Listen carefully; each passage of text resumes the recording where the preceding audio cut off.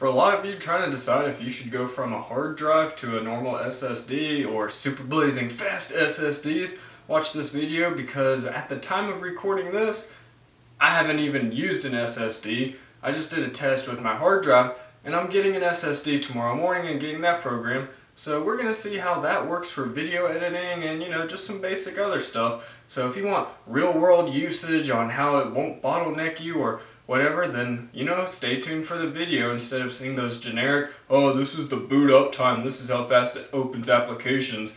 It's just like, yeah, why would you spend that much money just so you can open stuff faster? Like, you know what, let's just see what the real performance is of getting an SSD. Alright, so we have this little sequence of a few skateboarding clips that I've taken. So I hit right click, open in Adobe. We got 100% on the hard drive, just trying to catch up to open on After Effects. Still waiting. Whole computer's pretty much not responsive at this point. Still loading up After Effects. This is a pain when you have a normal hard drive and your response time is like over 1,000 milliseconds and you're trying to just open and edit one little clip in After Effects. So we're applying stabilized motion, just a little generic effect, and we're going back over to Premiere and we're going to take another one of the longer clips.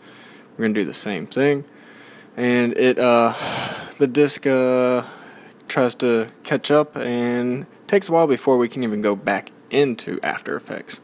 There we go, we got the second clip. And for this clip, we're gonna do the same thing, just a little quick generic stabilized motion, and we're going back to Premiere. The whole point of this exercise is when you see the hard drive keeps going up, we're just gonna play this through.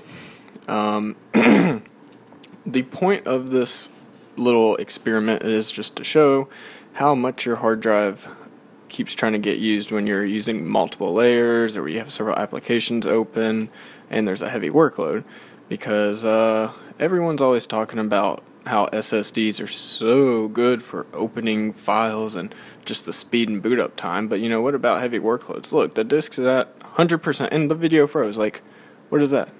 What is going on, guys?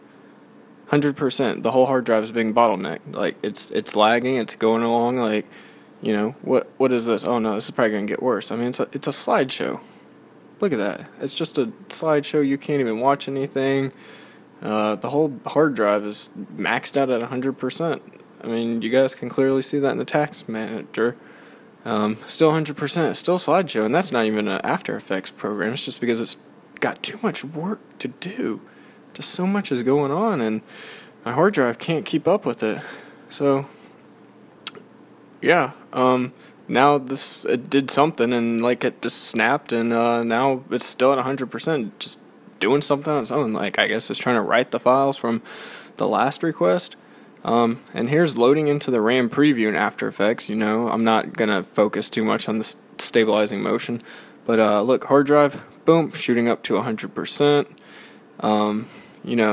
It's just stopped. CPU drops, and it's just like, what? Why do you keep stopping? Like, why is the RAM preview not going all the way through? Like, I have enough RAM. It's just my hard drive can't load enough RAM. It can't load enough like hard drive file data into the RAM. That's how slow it is. So I have to sit there and wait on it. And here, same project. After I got an SSD, we're gonna open it up, and it's loading up, and boom, bam, like we're pretty much ready to work. It's there. Remember the other thing, it felt like it took hours. Boom, we're doing stabilized motion. Again, this is a few days later with SSD. We're going to do the same thing here. And, we're going to click, hey, boom, it's ready to go. We didn't have to wait on anything. I'm ready to work in After Effects. Just doing the analyzing. And let's go ahead and just do the little playthrough. Let me get the task manager back up. Bam. And, the other thing was at like 100%. Let me get this focused. This DSLR is not autofocus, but hard drive, it's at like 0%. I mean, it's waiting on me instead of me waiting on it. So now we're gonna do a little basic playthrough in a second, and yeah, so we're playing the video through just like before. We just hit the space bar. Hard drive 2%. I mean, that's with the analyst going on in the background at the same time, so this is even a heavier workload than before, because that one I kind of waited a little bit for it to actually like fully do the stabilizing motion. But as you can see, the hard drive, oh look, it's kind of went up to 87%, but it didn't lag. And we got this clip. Remember, if you guys recall the normal hard drive example, it was hitting 100% right here. It was turning into a slideshow. I mean, you couldn't see what was going on, but this is full 1080p, just casual 30 frames per second. Yeah, everything is playing smoothly, no slideshow. It's not even getting close to the max. Like, boom, look at the smoothness. So yeah, an SSD is so much better for workloads. Also, when you hit the little preview option, you're just trying to render everything in the preview. The CPU will stay at 100% because the the SSD, it's got everything together. Boom, look, 1%. Now we're doing that RAM preview thing again, where before we noticed that it kept topping at 100% and it was lagging along and it couldn't load enough data into the RAM. And you know, oh cool, went up to like 73%. Now it's down to 40. You know, we're not maxing out. It's not lagging. You know, it's just going full blown, and bam! I mean, look at that. Everything was perfect. Now it dropped back down to 0%. Hard drive was. The SSD is so much better than a hard drive for video editing. So if you need video editing, get an SSD.